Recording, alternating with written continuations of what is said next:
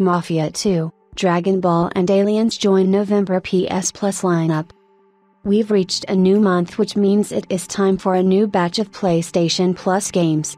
This month, those subscribed to PS Plus will get 3 games, 2 PS4 titles and 1 PS5 game, although all 3 can be played on PS5 through backwards compatibility. First up on the list is Mafia 2 Definitive Edition, which originally released as part of a remastered Mafia trilogy. The remaster was well received but not as comprehensive of a remake as some fans had hoped for. Next on the list is Dragon Ball: The Breakers, a more recent release focused on multiplayer, rather than retelling the Dragon Ball Z story.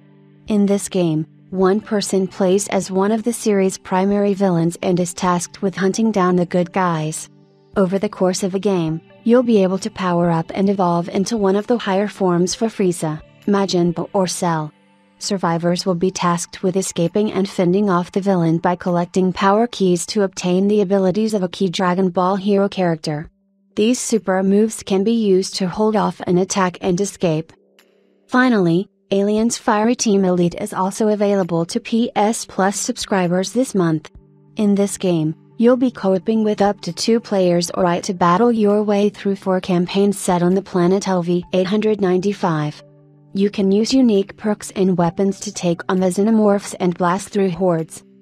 These games will be available to all PS Plus subscribers on all tiers starting on the 6th of November.